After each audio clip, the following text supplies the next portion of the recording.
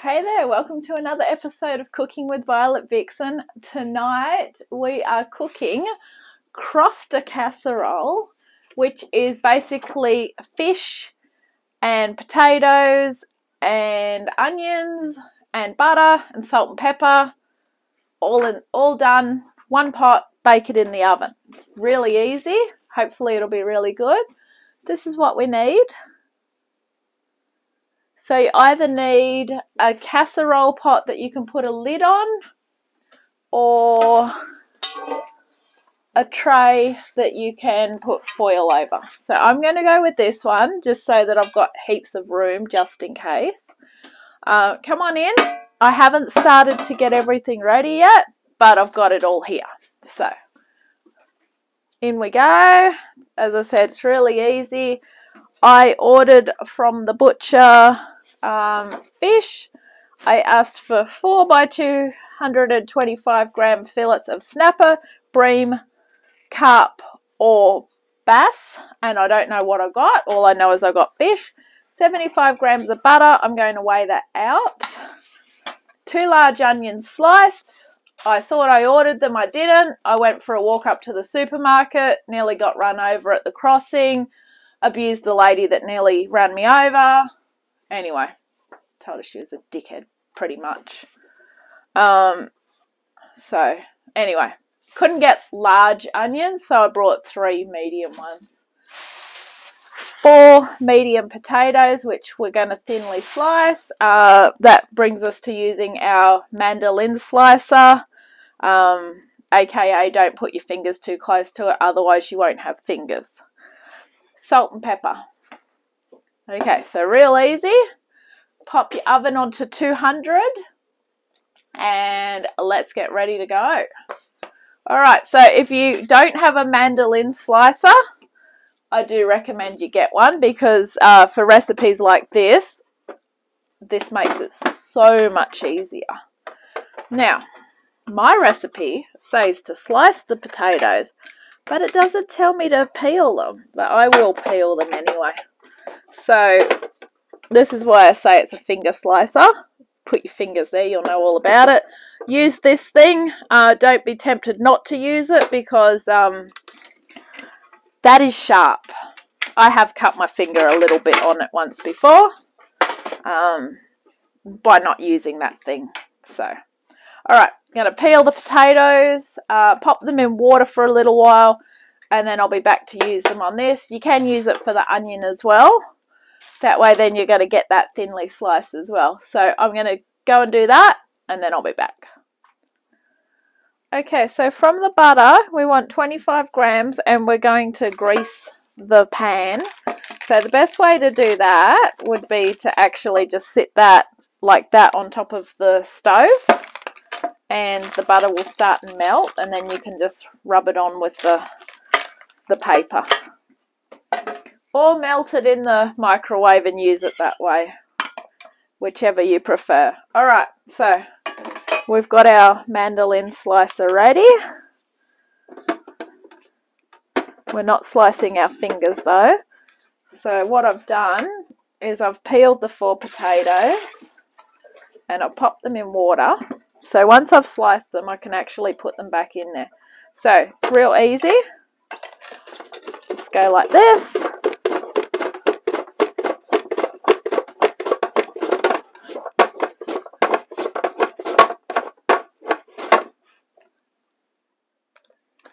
Okay, so when you're done, your 4 potatoes will look like that. So pop those back in the water. And then we're going to do the onion. Okay, now we don't need to clean it for the onion because it's going in the same dish. So this one is probably going to be a bit harder to get hold of. Probably should actually cut it in half first. If I had have thought of that, I would have done it. So I'll just show you with one. Ow. Because you've got to have something for this to grab at. Otherwise, you're going to be tempted to use your hands and then you're going to slice your fingers.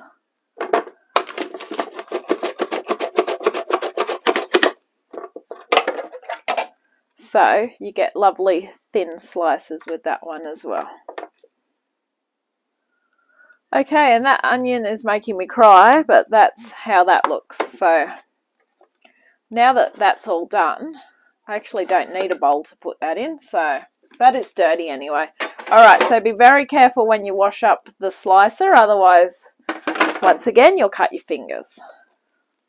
Alright, so that is a mandolin slicer. If you are a big fan of making potato bake, etc., etc., where you need to slice things thin, I recommend you get one of those.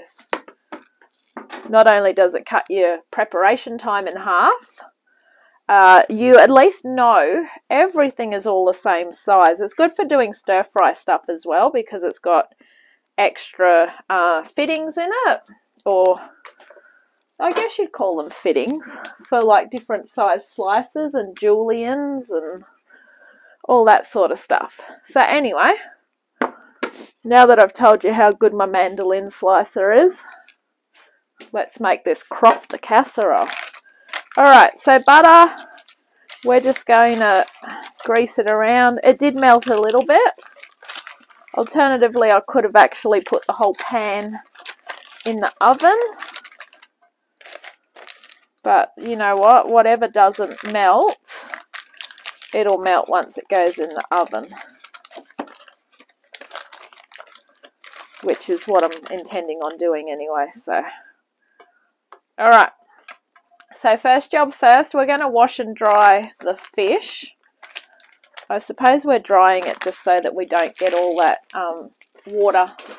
excess water going through it. So the best way to dry anything in the kitchen is generally with paper towel. Not your bath towel or your tea towel or whatever. So just grab yourself some paper towel. 2 sheets should be plenty. Pop it down on your bench. And then just put your fish in between it and just pat it dry. I think I can feel bones in this fish, but from memory, this might be the one that I had before that I said was delicious, so we'll see how we go. Alright, I'm just going to do 3 pieces. Give it a pat. I mean, it's pretty funny drying fish because it's not like it's ever supposed to be dry. And then I'm just going to place it in the pan.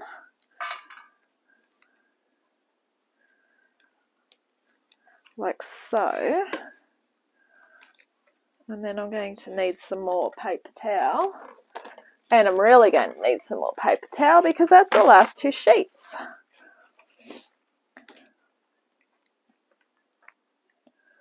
Got a few more than 4 pieces here, but I think what he's done is he's just given me the correct weight that I wanted, so I'm happy with that.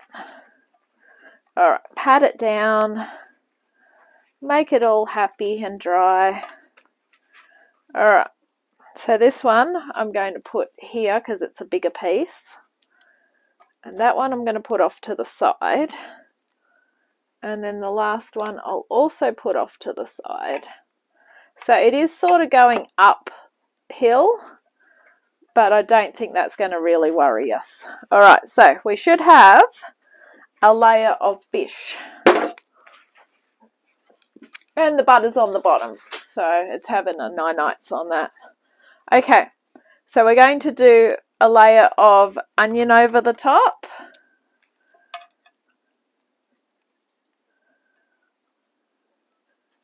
Now, if you don't like a lot of onion, where the recipe says 2 large onions, go for 2 small ones. I've gone for 3 medium. Then we want a layer of potato.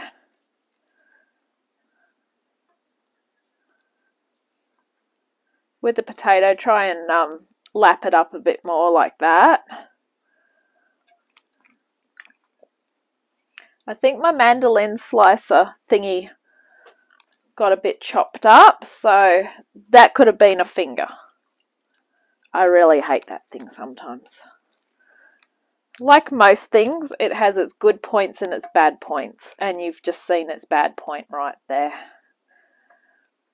It chops plastic. Okay, so cover the fish with a layer of onion and then a layer of potato. Season and dot with butter. Now, anytime a recipe tells you to season, unless it specifies, it is always salt and pepper. Okay, and then dot some butter.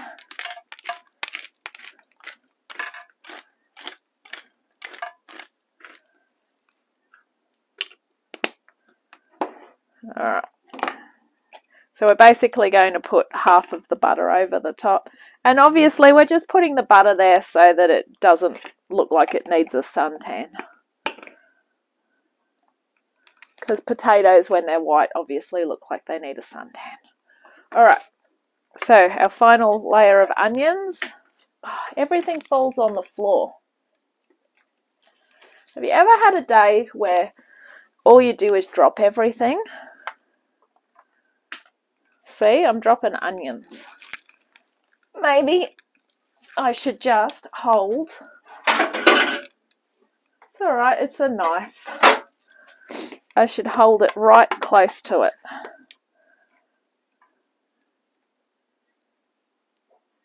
Orange pieces of plastic are my slicer thing. I don't really feel like eating orange pieces of plastic. Alright. It's a lot of onion. Probably should have put more onion on the other part. Oh well. It is what it is. Okay. So, when that's looking something like that, all you need to do now is get the last of the potatoes. Yes, I called them potatoes.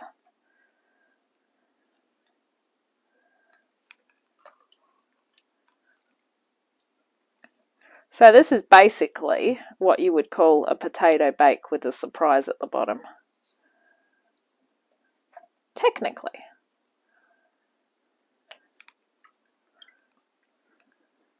It's a good one-pot dish as well. If you want a bit of a variation over fish and veggies, you can cook it all in the same pot, or pan I should say. Still more potatoes. Now I almost feel like I should have gone with a bigger tray.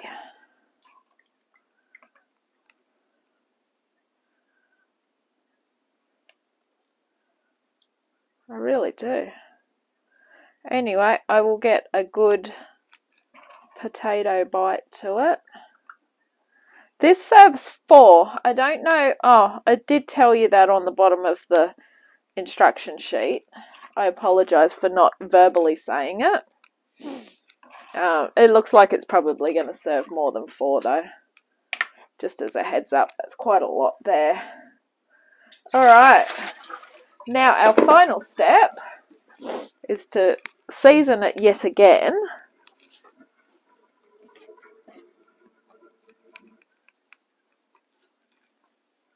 And some pepper.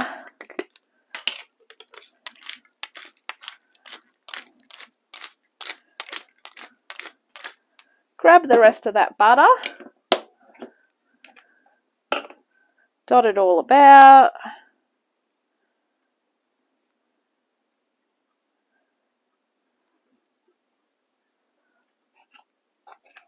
Alright, grab some foil. Cover it over the top. And then we're going to be ready to chuck it in the oven. Not literally. I'm not literally going to chuck it in the oven. Just as a heads up, you might want to put a tray under it. It might bubble over. But the only thing that's really going to bubble over is the butter. And we want to try and keep that butter inside, because otherwise we're going to have dried out potatoes. And dried out potatoes suck. Alright, in it goes for 20 minutes at 200 degrees. In 20 minutes, we're going to take the foil off and give it another 5 minutes, and then we're going to be good to serve. So I'll see you in 20 minutes. Okay, so it wasn't quite done, didn't look quite as golden as it does now. So I gave it, after that 5 minutes, I gave it another 5, and then it still didn't look good. So I gave it another 10. So that's technically cooked for 40 minutes. And you can imagine it would take longer if I hadn't have sliced the potatoes up that thin. So, thank you for watching Cooking with Violet Vixen. This has been crofter casserole. I'm going to cut this up and have my dinner. And I'll be back soon because I'm making some dessert tonight. Catch you soon. Bye.